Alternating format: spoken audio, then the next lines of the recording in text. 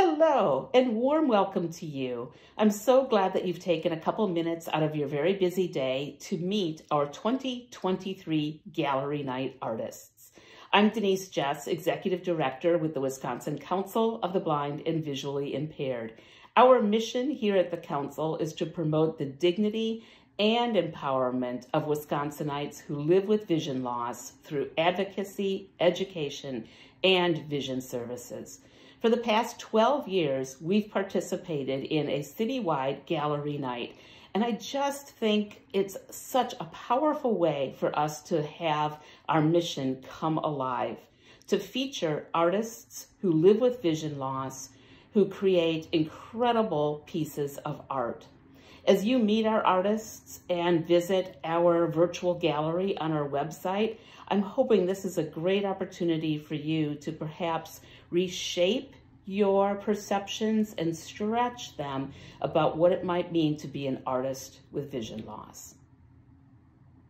Hi, I'm Ellen Connor. I live in the village of Oregon, which is just a little bit south of Madison.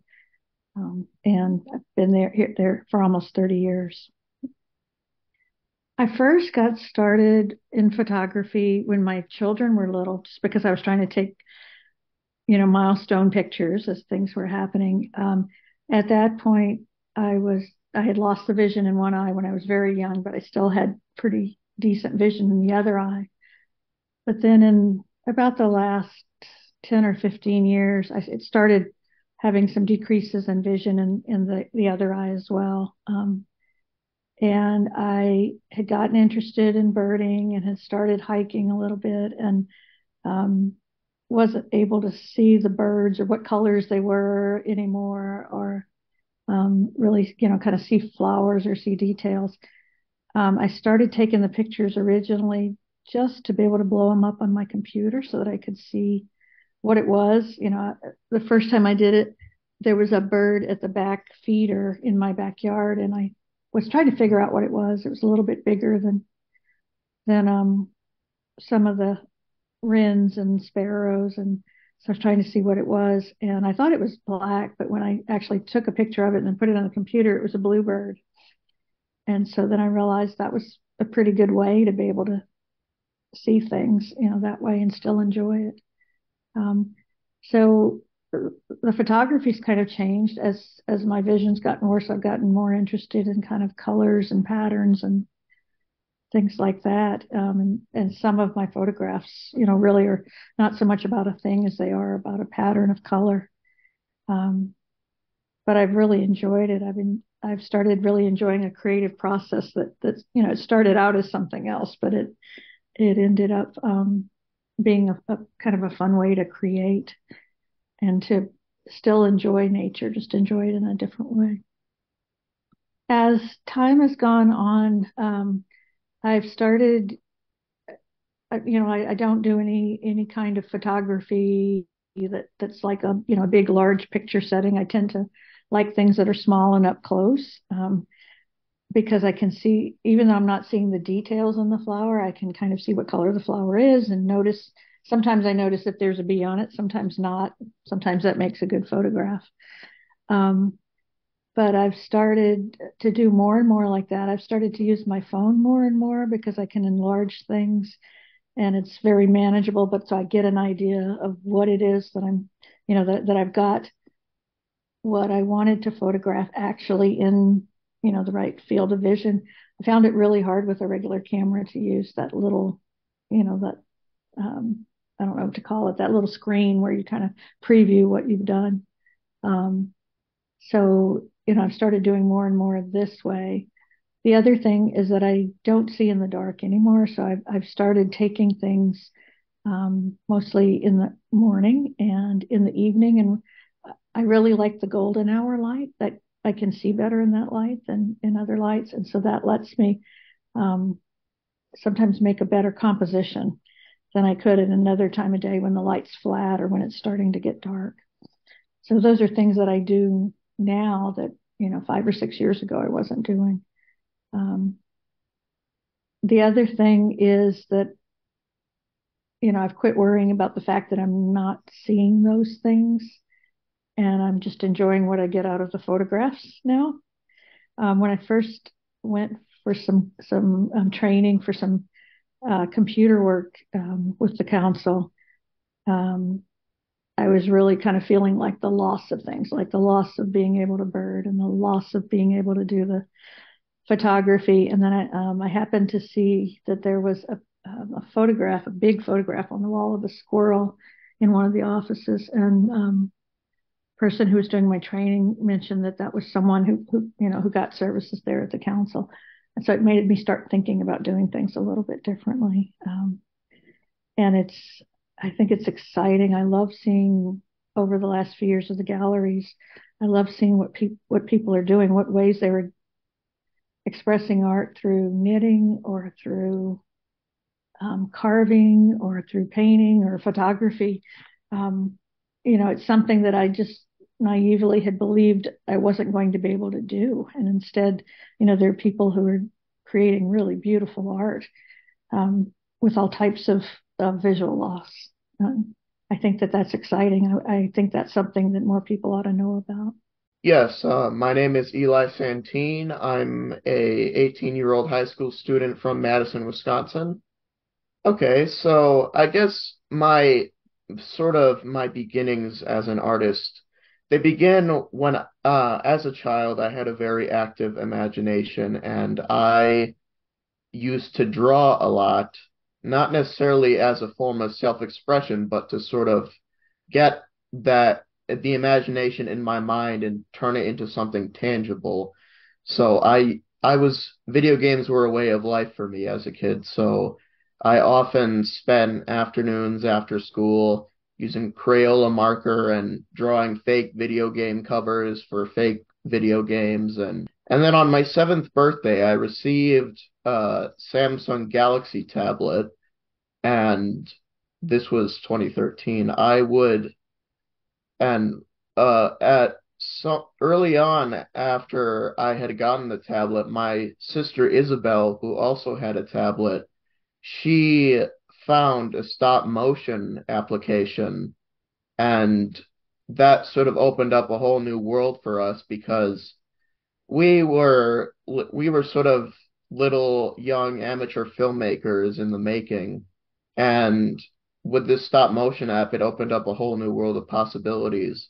So fast forward to about age 12, and I got introduced to The Simpsons, and I don't understand. Like I remember why I was so interested in it, but I now thinking back, I don't really understand the logic behind it because when I watched The Simpsons for the first time, I found the acting of the show very interesting. The characters would make a lot of gestures, and there were instances of what I would call smooth animation here and there. But thinking back now, I realized that the animation of The Simpsons was very rigid and mechanical and not really very good. But The Simpsons was really sort of the turning point for me because I sort of began to take art more seriously, and I sort of began to draw legitimate characters and sort of develop my own drawing style. And my initial drawing style was really sort of an imitation of The Simpsons drawing style. So at age 13 or 14, I discovered Ren and Stimpy, and I began researching it. There's a great book called Sick Little Monkeys written by Thad Komorowski that's really sort of the definitive comprehensive history of the making of the show. And that book, reading that, sort of got me interested in considering animation as a serious career path for me. So and also, the show's sensibilities were much more free in terms of animation. There was a lot more freedom in terms of drawing. There was a lot more expressiveness and dynamic posing and just better animation. So after after getting involved with Ren and Stimpy, I also discovered the golden age cartoons of the 30s and 40s, Looney Tunes, Tex Avery, uh, Tom and Jerry, stuff like that. And that also opened up a world of possibilities for me. So all this was sort of a natural progression. One thing sort of led to another. And when after I started having vision problems, I sort of discovered that I was in a bit of a rut artistically because I found it difficult to sort of develop my own style and draw in my own style. So after all the recent surgeries, I had about 4 surgeries in the span of 8 months. Um, I found that after this last surgery, I was really sort of able to draw again, and I was able to do it much more naturally, and I was able to do it much, and I was able to rely much more on my subconscious rather than sort of using intellect to envision the drawing in my head and try and replicate what I saw in my mind. So my inspirations artistically really come from my subconscious because I sort of now am more comfortable drawing in a natural style, and my inspirations sort of, I guess I would say my inspirations are mainly other things besides like drawing art. Like I'm inspired by music, I'm inspired by video, I'm inspired by film, I'm inspired by all these things. And I sort of take those little elements of all those inspirations and sort of translate the essence of my thoughts and feelings and sensibilities into my art. Evelyn Becker, and I live in Sun Prairie, Wisconsin. I need to do something with my hands. I just cannot sit still. And painting is kind of out for me. I can't do much of following the lines and stuff. I know other people paint when they're blind, but I just can't seem to figure it out. So I reverted back to being younger and doing things with crocheting.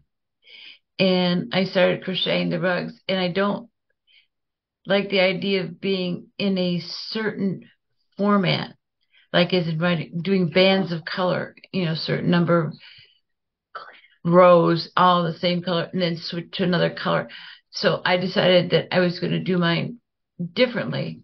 And since I like numbers, and for some reason I picked the number 198, and I do 198 stitches of one color and 198 stitches of the next color. And I've already prearranged the colors into some order. Like it goes from, like in this rug, Afghan, it goes from light blue to a different shade of blue, and it goes out to blues, and then I flip it over and go from blues to green. I flip the colors, not the Afghan. I flip the colors. So that's what I decided to make, was an Afghan to do something different. And since I like blue, most of the colors are blue. Yes, of course, I can't see the colors, okay? And when I came across, I had a lot of different colors of yarn here. And then I just kept buying different colors of blue. And then I asked my daughters to come over, and you can't tell by the name of the color what it really looks like. Okay. So I had them describe the colors to me, and we had them spread out all over my bed, and we put them in order, and I put numbers on them in Braille, because at that time I didn't have the pen friend. I put Braille labels on with a Braille labeler, and I did, like 1 through, I forget how many colors I used in there. And I just kept them in that order, and I could tell by the number what order they were supposed to be in. And they were in bags, Ziploc bags, because if you use an open bag, balls of yarn escape. They love to get out of the bag and run all over the place. And I just kept them in the bags. And when I took a color out, I put it back in its bag. And that's how I organize the colors. This blue Afghan. I made it last year. So this year I decided to make, my grandson wanted an Afghan. And I said to him, what colors do you want? He said, Star Wars. Now that's a lot of colors, okay? So I put him off for a while. And then I decided to make a Star Wars picture with the yarn. And I tried to decide how do you do strips of color. So it took me a while to imagine if you take something full grown, say a red car, okay, and you want to put the red car in a strip. Well, how do you do that? You only have one, literally just one dimension, okay? And you take and you smash that car and lay it out flat in the strip so it becomes a strip of color. And so I made pictures with strips of colors, I hope. That's my newest one. Hi, my name is Zach Sadrali. I live in Madison, Wisconsin. I've been working as a professional artist since 2006. I studied in San Francisco, got my master's there, and moved back a little bit after that. I lost most of my vision in 2010 due to a pituitary tumor, and but I've continued to paint. When I was in the hospital with that, I met Marshall Flax, who introduced me to this Council of the Blind and invited me to the show, a show he was doing then, and I couldn't do it.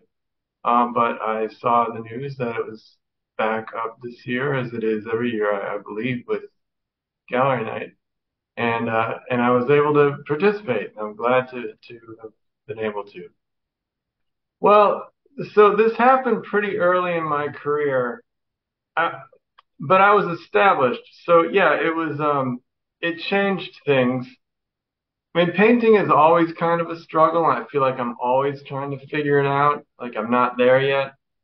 So this just added a whole new dimension to the problems I was facing and having to solve. So, one was finding the right size, like what's going to be comfortable here. I used to work, on a larger scale. So I scaled down and I kind of had to find that sweet spot between too small and too large. So that kind of changed things. Like I said, the subject matter, all of that has been evolving. That it would have been evolving no matter what. Some things were encouraged by my inability to get tight with details now, because I just can't get in there with the teeny brushes. So it's sort of, it was a little bit of a catalyst for me to get looser and more expressive in my mark making. Now it's still, I consider it realism, but there are some more expressive elements that I introduce with the brushwork and color. I guess a good example of that would be the work I did with disrupted realism, where the paint just goes from being an abstract representation to an absolute blur and pure abstraction. That was partially a result of my frustration with trying to do the work I wanted to do with the limitations I had, and at that moment I just sort of embraced it. And since then I've been kind of balancing that with the more realistic tight renderings, but I'm kind of landing in this happy medium where I know what I'm just not able to do, and I don't want to force it, and then what I can do, and it's still exciting. Technically, I have to stand a lot further back to see what I'm doing, and whenever I can, I use really, really long paint brushes. They've got 18-inch handles. So with my arm fully extended and then another 18 inches, I can get quite a ways back and far enough back where I can see the full painting, and that really, really has helped. I can only speak to what I'm working on now, and it's more a figurative work with less of the abstraction involved. just some distortions of the figure. And that's the direction I see myself going into now. I really can't predict what'll go on then. I've been lately really influenced by Rodin, who just had a great exhibition at the Paine in Oshkosh. And I'd been studying him previously, and he's interpreting the figure, so it's a less reliant on strict observation. It's an interpretation. So he's reacting to the figure and he's distorting it, but in informed ways. And that's the direction I see myself going. I teach drawing at UW-Whitewater. I also teach for the Academy of Art University in San Francisco. I do that online. And I also teach here in Madison with MSCR, adult art classes. Yeah, I occasionally bring my ID cane, and that's just so that when I'm maneuvering between everybody's stations, I'm not bumping into them and kicking chairs and kicking their easels.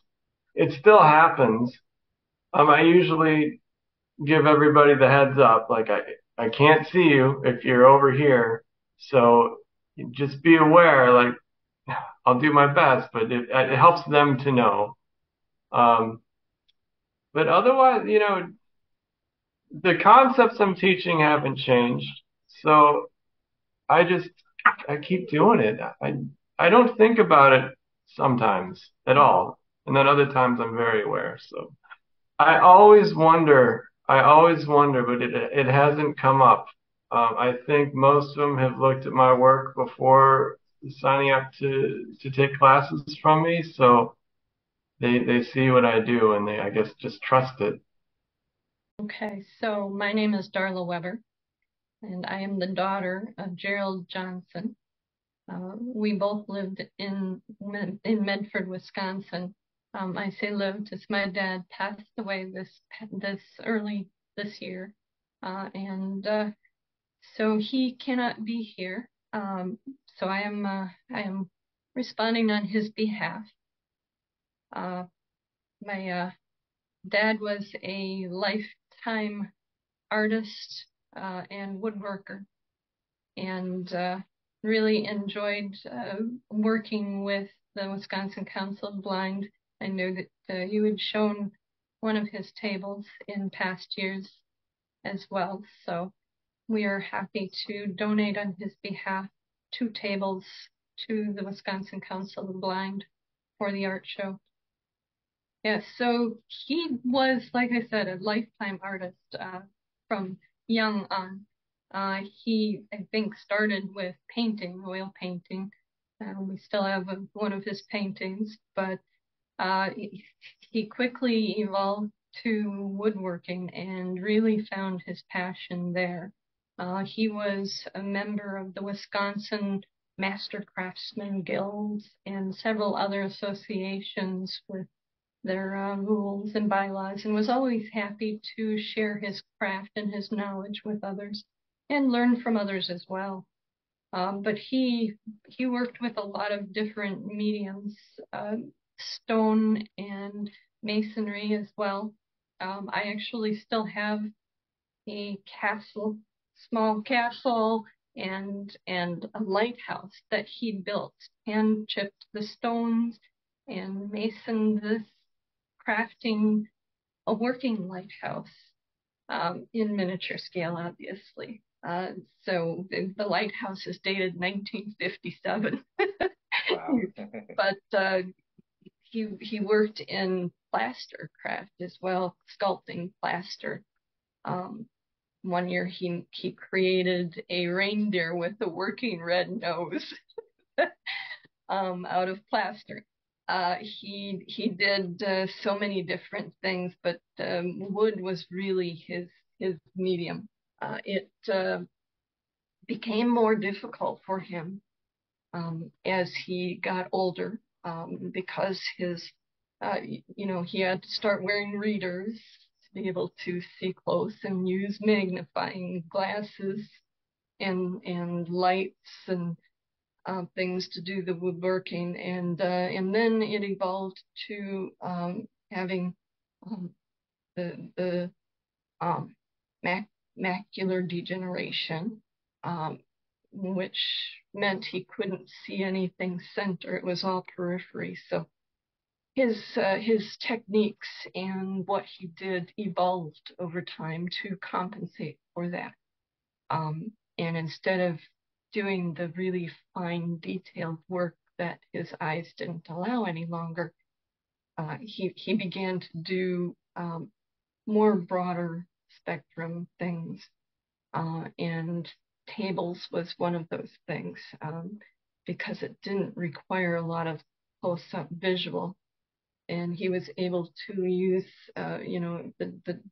his lifelong woodworking skills and touch to be able to craft live edge tables with smooth surfaces, and always strive to use the naturalist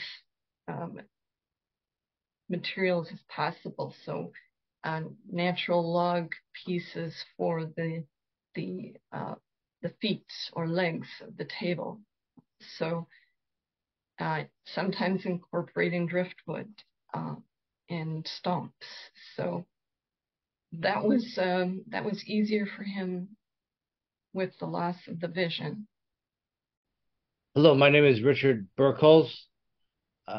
I grew up in Brookville, Wisconsin. I'm now living in Madison, Wisconsin right now. And I'm doing some clay here at Artworking, along with some fire starters as well.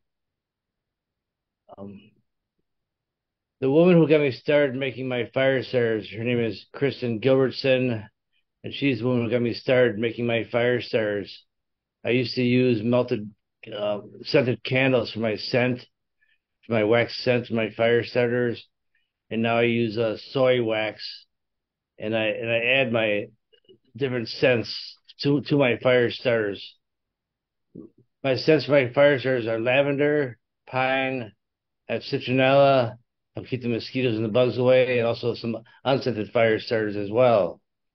So those, you get 6 of them for $7 right now. For my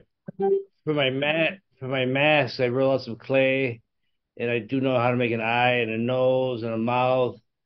And I've seen a lot of rock and roll shows before, so a lot of times I name my mask after some of the bands I've seen in concert, like David Bowie. I named that mask Fame, a song by David Bowie, and so I name a lot of my masks after the musicians that I've seen in concert. Yes, I know. Like last night, Jimmy here at our work, she and I went outside, and I picked some leaves off of 2 different trees here in front of our working, and I pushed the chair. We have a cherry tree here at our working, and I pressed the cherries and the leaves into my clay mug that I'm making here. So I did that yesterday with Jimmy yesterday here at our working. Oh yes, also right now at our working here too, I'm making these tall vessels. I make some vases. I'll call them vases so I can charge more for them, but I call them vases, and I make these lids now. And also make like a little pinch top, so you can take the lid off this vessel and put it back on as well. And we could make those for like for flour, for sugar, for like baking needs, in your kitchen. So we have like 4 of those made right now. And I also have I also make some mugs out of clay also. And what else have I made here? Doing your teapot? Oh yes, I'm making a teapot as well. Make these very, very small little tea mugs as well. They're almost like for children, where you put my index finger into the handle. So they're much smaller tea cups that I've made in the past, So, well, I do make some. First I make a little pinch pot out of clay, and then the woman I work with, Lily Mae, she'll cut it off square on top, and then I take it's called a serrated rib, and I also make these coils, these long tubes of clay about 1 foot long, and she'll come and she'll like pre-measure some of the coils so they're the right length. And I take the serrated rib, it's like a little rake, and I rough up the top of the pinch pot, and then I add some. It's called slip. And I add some slip on top of the pinch pot, and then I rough up the coil in front of me as well, and then I add that coil to the pinch pot. And then I add another, and once that's finished, and then I add another coil on top of that last coil, and then I rough up with the serrated rib. I rough up the outside of the I'll say the mug or the bowl. And I also rough the inside with the serrated rib tool that I use. And then I will use a flattened tool. It's like a little spatula, and I will smooth it all off inside and out, so it's nice and smooth inside and out. And that's how I keep on adding the coils to the clay, say mug. And once I get it tall enough, then I'll add a handle to it. And after I finish it, after I finish my clay, it first has to be bisque fired in the kiln. And once I get it out from being bisque fired, then I take some sandpaper and I feel the piece of clay that just came out of the kiln, and I will sand. I'll put a mask on, then I will sand off my bowl and my mugs, so they're so much smoother. And after I smooth those all off, then I glaze the mug or the bowl, and then they're sent. I use a paintbrush with some glaze. After I glaze the piece inside and out, if it's a mug, then it's sent back to the kiln a second time to melt all the glaze onto the mug. So that's how I kind of finish the pieces. It's always nice making things myself so that other people can use them, like a mug or a bowl, or a vase. My name is Judy Sahawiak. I'm from Oshkosh, Wisconsin, out in the country where it's beautiful. Well, my mother knitted a lot, and so she taught me when I was about 10 or 11 years old, and I just found it very soothing, very calming, and I had different ideas. In the beginning, I always followed the pattern and I did it as I was supposed to do. And then after a while, I just became more creative with it and put my own little spin on different things. And it turned out interesting. I make a lot of sweaters. I make sweaters all different sizes, and I've been giving them away to, there's a grade school that's nearby, and I'd like to give a few sweaters to them. And if anybody needs them, they're there. I make hats. And then I just make things I used to make Afghans, but now I'm working on something right now that is like a shawl, but I think I would call it a cape. And I'm not sure how it's going to turn out, but we'll see. I have a really bright light that I have 3 different brightnesses of the light, and that is right over my head. I use if I have a dark yarn, I use a silver needle. And if I have a light colored yarn, I use a dark needle. So I have that difference in color so that I'm able to see it better. It's also by feel. The needles that I use I like the square needle better than, that's a relatively new one to me anyway. Instead of a round needle, it's a square needle on a circular cord. And so that you have both needles together. And there's something about that square needle that the feel in my hands just helps to know where I am at. I'm not going to ever stop.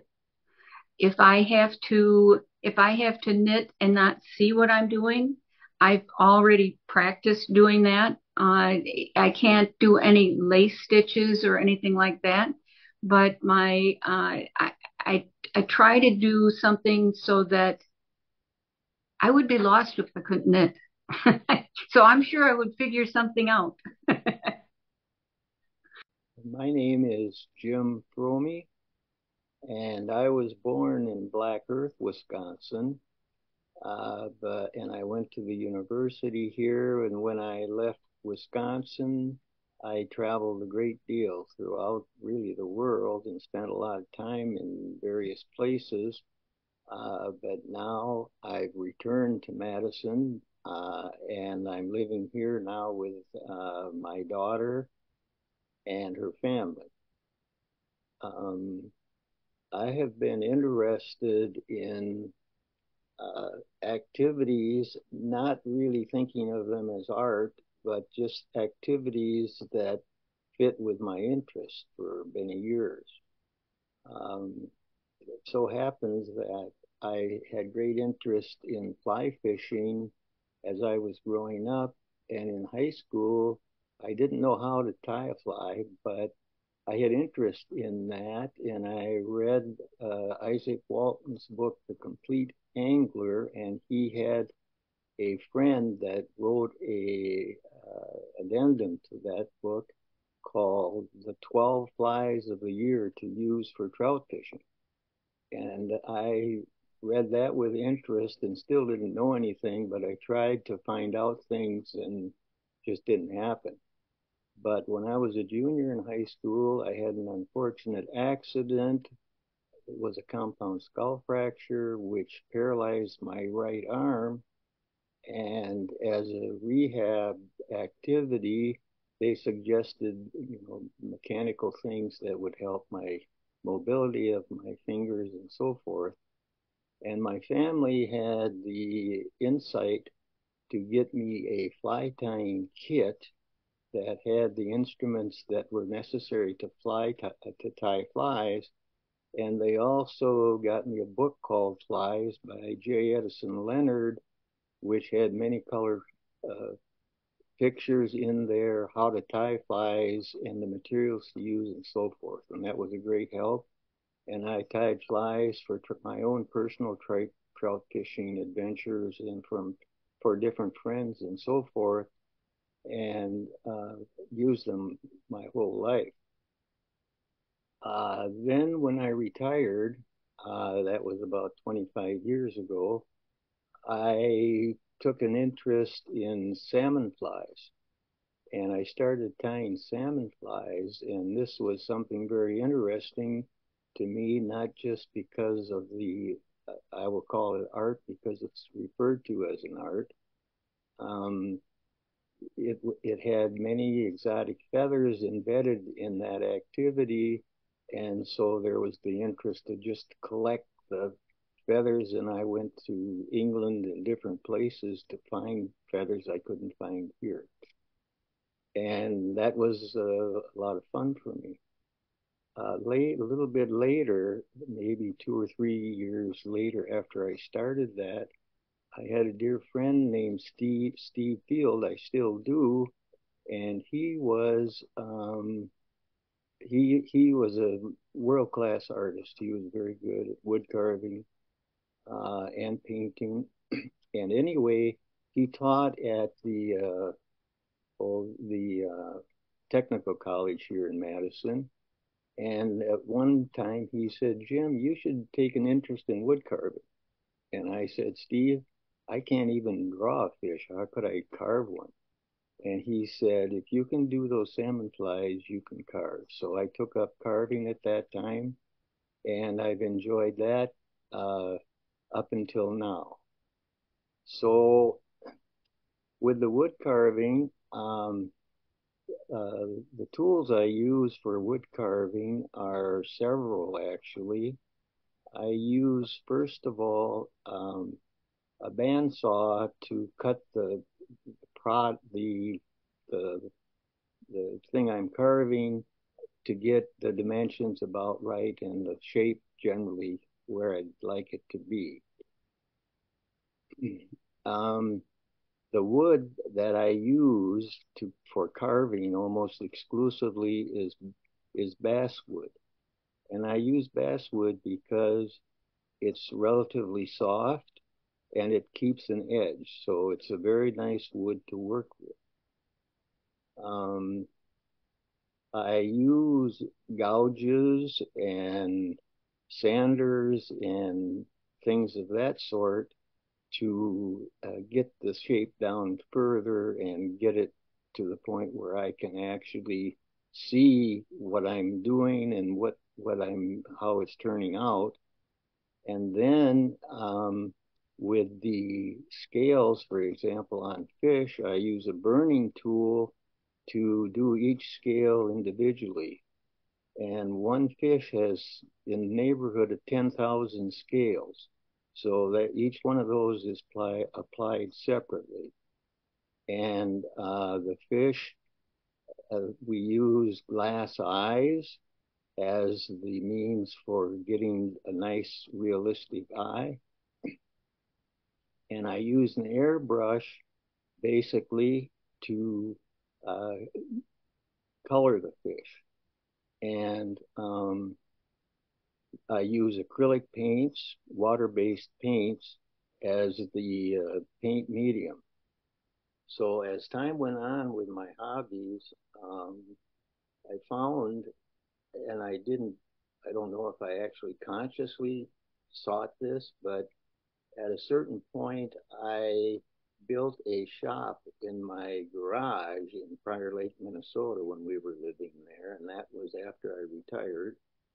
And I put a nice light on the east side of that shop so I would get the morning light and have nice working conditions. And I got a natural light that I used to augment the daylight. And I did a workbench, and I put my saw and my router and my sander and my tools in that shop, and that helped. Then I got trifocals, and they were a big assist because with the trifocal, I had the bigger part of the lens in my glasses were for my normal vision. Then I had an area for reading and,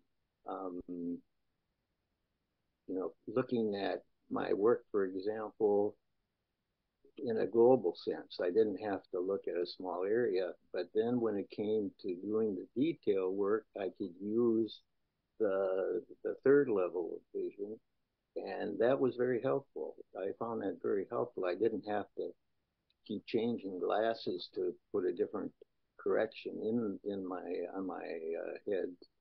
Wow, wasn't that amazing to hear from our artists? If you'd like to see their work directly, you can visit our online gallery by navigating to our website at wcblind.org. Go to the Events tab and down to Gallery Night, and you'll be able to enter the virtual gallery there. Every piece is pictured and also has an image description so that our gallery is fully accessible to all visitors. Some of the pieces are available for purchase, with a portion of the purchase benefiting the council. If you'd like to give a gift to the council to support events like this and other vision services and advocacy endeavors, please consider a gift at the donate button on the website. And lastly, if you are a Wisconsin artist with vision loss, we would love to hear from you. Please send us an email at info@wcblind.org and watch our publications next summer for our annual Call for Artists.